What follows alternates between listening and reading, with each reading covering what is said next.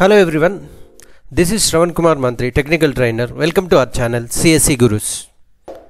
Now we'll go to the next one, whether the given number is an even number or not. In general, we know that even number means which is divisible by 2. When you divide, the remainder must be 0. If not, it is an odd number. Of course, we want to print either even or not. If it is even, print yes. If not, no, you have to print. So if I give 6 as my input, print yes, otherwise no. So something why I have taken this question compared to the previous is, in the previous addition of two numbers, the output is something like a value. Here output is something like either yes or no, true or false, right? So a boolean value. So we are expecting the output as a boolean value. In that case, how you want to do it? That's what we can see here by writing a program. So I'll start here, void main. So my input here is to get whether the given number is even or not. I'll take int n, whether the given number is a even or not. I want to read it first. Scanf %d comma ampersand n. Once you read the number, our expectation is whether the given number is even or odd. I want to write a function called as isEven. What is this function? This function will take an input n and it tells us whether the given number is even or not. If it is even, this function will return 1. If it is not, it will return 0. So let us take a variable called as f. I want to assign this function to f. Now I'll keep a semicolon here. Let us see if the value of f is equals to 1. I want to print, of course I didn't define the even function. I'll print yes, else I want to print no. So this is what we have to write basically. That means if isEven function has to be executed, what is this isEven? It has to return either 1 or 0. If it is 1, f value 1, 1 double equals 1, yes. If it returns 0, 0 double equals 1, no. So it will print no. Let us see how to write that function. So when you have a question like to get whether a yes or no, true or false, 0 or 1, you have to write like this. So this will be very easy to make it. Now I want to write the function. What it has to return? My expectation, a boolean value, 0 or 1. Anyway, in other languages you have boolean, but here I am taking with respect to an integer, either 0 or 1. What is the function name? isEven, which takes our input value n. It's up to you whether you want to take same n. Yes, you can take. Now how can you say that a number is an even number? So I am writing here, if you divide n with 2, the remainder is 0, which means it is an even number. So I want to return what? I want to return 1. So if not, else I want to return 0, right?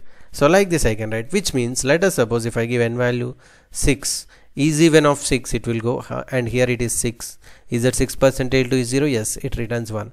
What is this value? 1. F equals 1. 1 double equals 1? Yes. If it is not 6, if it is something like 13, is that 13 comes here? Yes, 13% to is 0? No. Else part return 0. So f value 0, is that 0 equals 1? No. Then it will print no. So very simple, you can make it like this.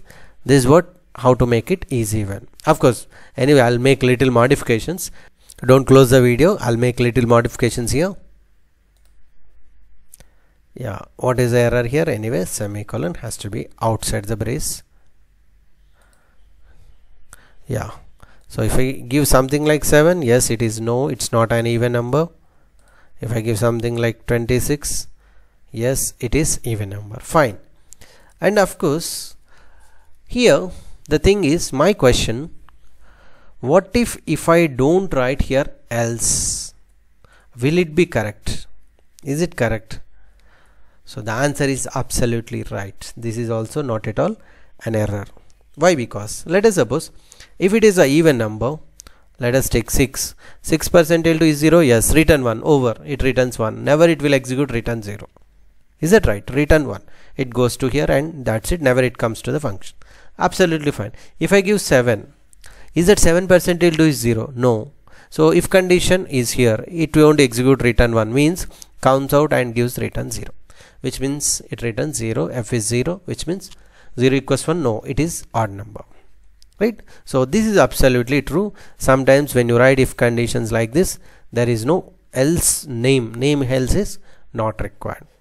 And also one more thing, why should I take extra variable f like this? I'll write is even function directly inside the function like this. So if is even, so like this. Is it correct? Absolutely. You can see what it will do. If is even function, it will execute if it returns 1. So is even function value is 1. 1 double equals 1. Yes, true. If not, if it returns 0, 0 equals 1. No, that is also fine. And still, even I cannot write this equals to if is even. This is also absolutely fine, because is even of n, if it returns 1, if of 1 means if of non-zero is true, so that's why it will print yes. If it returns 0, if of 0 always false, else directly it goes. Okay, so if I execute this one, you can see. So if I give something like 25, it's no, right? Perfect.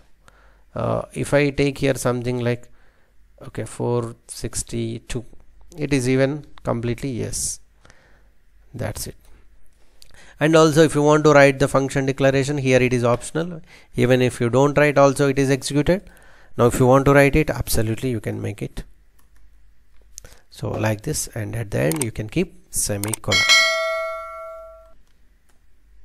right? This is also absolutely fine. Yes, you can make it, why not, 678, which is even number.